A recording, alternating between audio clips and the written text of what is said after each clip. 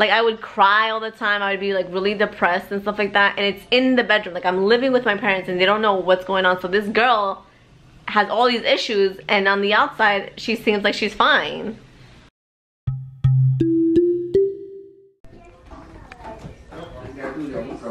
See how it bubble? Yeah, you open up the bubble a little bit before you flip them. Like that, see? How it bubble a little bit, and then when we turn it, they're brown. Alright, so see, you do that. Let her do it. She can't do the ones that are far away. Okay. So we've got the pancake man teaching the little pancake girl. Are you gonna be the pancake girl? Do you know who's gonna be the chef or cook of pancake? Me. No. Yep, new pancake girl in town. Oh, brother, may I? So you gotta be careful with this one because it's got stuff on the top. You see? So you gotta do it like that. Whoop. See? You gotta be careful. You gotta go like this. Ready? 1, 2, Oh my goodness. 3. Oh, close. Buddha. Get that one out of there and go. Boom. I feel like you're doing it all. Nope, you gotta teach her the motions first and then she can do it up. Up. Yep, that one's gonna cook. I don't think pancake girl's coming to town anytime soon. Yeah, oh yeah, she is. Oh, we gotta get these one back here. They're cooking. Oh. That was all you. Buenos dias, mis amigos. Shimmy. You're in my light. Well, that's what happens when the stove is in front of the window. Here, don't worry, watch this. Here she goes. I don't even have to help her this now anymore. I just hold the plate now. Don't tell me that because you're gonna start cooking every day. Hurry, they're burning. Good job. Oh, look at my little baby. Remember how Daddy showed you? Yawn, yawn. Yawn, yawn, girl. Fast. Boom. Yep. Now last one right there. Good job. Go. Wow. Perfect. Give the amigos a high five.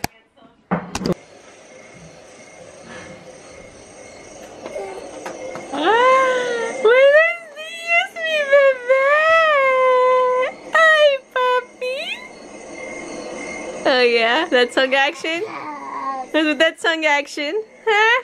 Whoop! Hey, LL. Hey, hey, Papi. Ooh, ooh, ooh, ooh.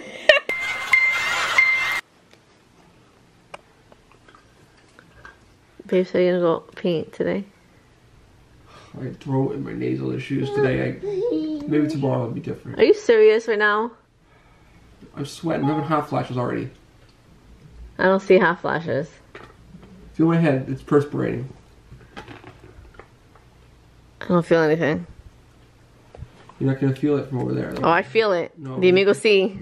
I'm feeling it. No, that's foolery. Come on, man. Because I want the stuff paint. See, he was supposed to do it last week. He's just a very lazy person. No, I'm not. He just wants to sit on the couch and watch YouTube all day. So he could have done it. I'm not watching YouTube. Netflix. He could have done signed it. me up for crap I don't want to do. I asked you. And I told you no. Yes, you did. No, you didn't say no. I told you no. I said I paint the vestibule. I didn't say I was painting furniture. Yeah, he said he was gonna do it. Okay. My dad would have done it even when if he was dying on his deathbed, he'd still do things. That's him. He wants to do like that. I don't. See, I wanted someone like my dad, and I kind of thought he was, but he wasn't. So I kind of signed up to something I didn't really think I knew what I was signing up to. Be careful, don't. Oh, fake sneeze. Insert fake sneeze. We were watching 13 Reasons Why on Netflix, and you guys, I've been crying every episode. Like, it's insane. I'm worried about you. You need to watch it. Taking a break from 13 Reasons Why. Because it's time to cook. Oh. And now Buddha is giving Manito haircut. Hey, leave my children alone. Oh, my child. I cut you off. Ha. What the hell are you doing? I cut you. Really, I'm not bleeding. What the? Am I all better now? Yep. Look at us, jump. Let me cut your hair. That's like my neck. Oh. Ah!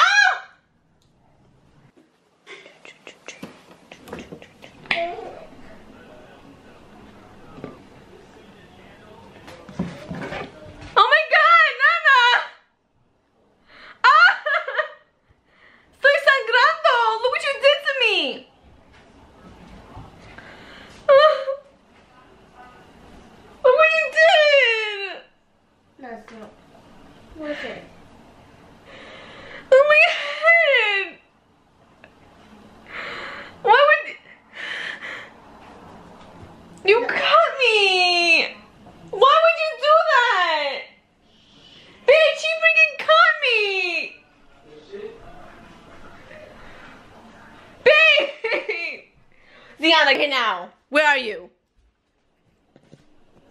That's funny? That you cut me? It's funny that I'm bleeding out of my head? I'm gonna bleed out. Come here, I'm gonna cut you.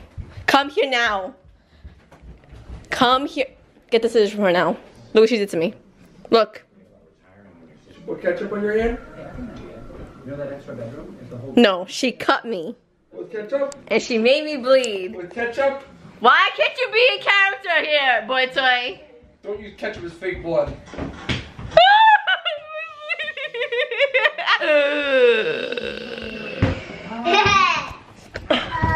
Freezer for a second. Wait, this is better lighting, okay.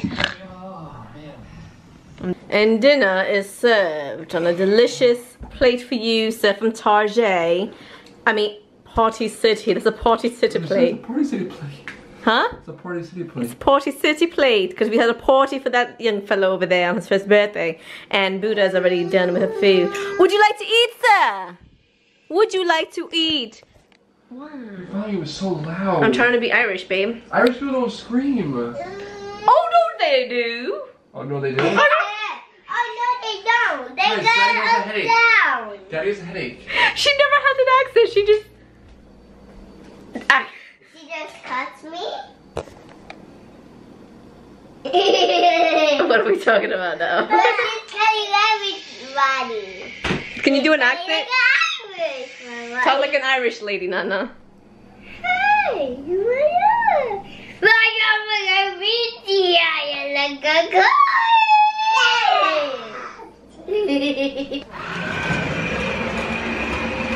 Gotta look at you.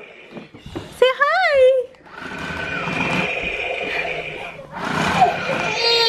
Why are you scared? Get her. Hey. What? Safe to say, it's not gonna be a construction worker, babe. You can't go back in there. You're already out. That's not how it works. Get her.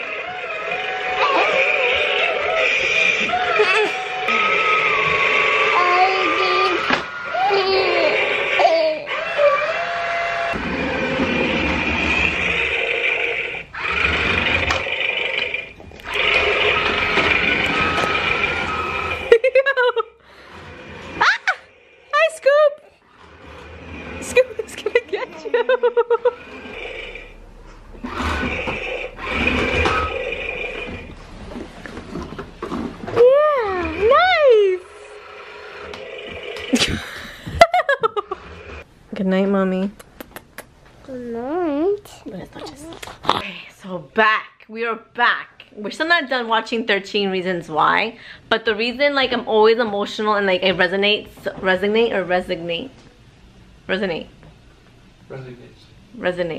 reason why it resonates with me so much is because like we've all been through it where we go through high school and we're in our room like okay? We're in our bedrooms, we're in the household with our parents, and our parents never knew what we did in that bedroom. Like I would cry all the time, I would be like really depressed and stuff like that, and it's in the bedroom. Like I'm living with my parents and they don't know what's going on. So this girl has all these issues and on the outside she seems like she's fine. Right? Everyone's like, she's charismatic still, she's still like brushing it off, she seems like she doesn't care, but inside she's like literally dying. And you know what makes me sad too is like I realized this, I just remembered that there's this boy and he had like special needs and he was obsessed with Garfield, and all these kids make fun of him every day, yo. Garfield's dead, I'm gonna kill Garfield, this and that. Like he had issues. And I'm just like, I didn't do anything. Like nobody did anything. Like we just all laughed or shrugged it off or walked away. Like it's so sad. It's peer pressure. You don't know how you're going to be portrayed with your peers. You don't want to be ousted because you're doing the right thing. So it is social flex. Well, I don't really know if it was the social pressure. I don't know what it was. And I was never bullied, but I saw it like happening and it just sucks. Yeah. I feel so bad. It's important for you to talk about it when you're bullied. That's the one thing, like growing up, I got picked on rigorously, like terribly, because my teeth, Bucky Bobby, horse teeth. I was picked on crazy. I just come home crying. But the one thing I never did is I never held it in. I always told my mom that I was sad. Oh, that's good. So I never harbored it. That's why, like, we're talking about it. Like, you connect with this, but you don't. Why aren't you crying? Because I never harbored it. I always hid it. Because my parents weren't the ones to understand. Yeah. Like, I get over it. Like, I was depressed. My dad's like, oh, she wants attention. Or that's the culture of it, though. You know what I mean? Like, I lost my father, my grandfather to death just years before. So there's a lot of things that I've already shown that I have emotions. We're all emotional. And we always talked about the bullying. Like, oh, why can't the kids just get over it? Just be strong, this and that. Like, we don't like bullying. Every time we hear it on the news, we get really upset. But we're like, at the same time, it's like, back then, everyone was bullied and we dealt with it. But it's like a different kind of bullying now. Like, now it's clicking. Like, it's a different kind of bullying. And it's so tragic. It's so freaking sad. Like, she was a target for everything and anything. Absolutely. You guys need to watch the Netflix series. And there's a different magnitude of just bullying today. Like, it really is. Just a different level. Just talking about it. But then if you talk about it, like, the girl expressed her feelings in a poem. And everyone knew her feelings and they still didn't care about her feelings. Yeah. Tough. You don't know. You never really know. If someone harbors it, don't talk about it. You never know. Well, now this is my thing, because he told me a story, knowing that you were bullied about that. Why he was a bully? Why did you become? I wasn't an active bully. I had one moment in my life where I was a bully, and it was because everyone was just teasing the kid, and I was just following the crowd. I was known as the kid in the neighborhood that took the L's for everybody. And I just threw a boulder off a bridge on this kid's bike. And he was like slow. He was like a little mentally unstable, like unbalanced. But everyone was picking on him, so I was like, I had to do it. So mean, yo. And that's why I really do fight about that today. Like, he always talks about it. He's like, he feels so bad about it. And it's just so sad. Like, we're young and we're stupid. Yeah. Like, we're really, if Ziana gonna ever do that, I will beat them. Like, I will beat them. I don't know if I beat them. I would try to teach them how. Well, we do it now. We teach her now. Like, if you see some kid sitting by himself, or he doesn't have food, or she's by herself, or they're picking on her, she's done it before, and she'll be like, stop, like, Fiona, stop, Fiona, you're being mean, you know? And I've taught her to do that, but you just have to continuously do it as they're young. Everything has to be done when they're young, not when they're 10, 13. They're already evolved, basically. Their mentality is already made up as to how to act in certain situations. So you have to do it at a very young age. Malice is already in their skin. The malice is already in their skin. So guys, don't be a bully. You see it going on, say something. Say something. Talk to the kid. Make them feel like they're not alone, and don't turn their backs on them. You don't have to be a hero and save the day, but just all they want is exactly save the person. That's all they want, is someone to talk to and someone to be there for them. Listen. Oh, you guys, it's so freaking good. It's so depressing.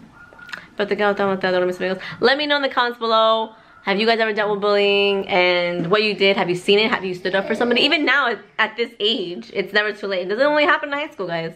It happens in adulthood and stuff like that. The corporate world is very bullyish. Yep, in the workplace, everything. Te quiero, te amo, te adoro, mis amigos, and we shall see you mañana.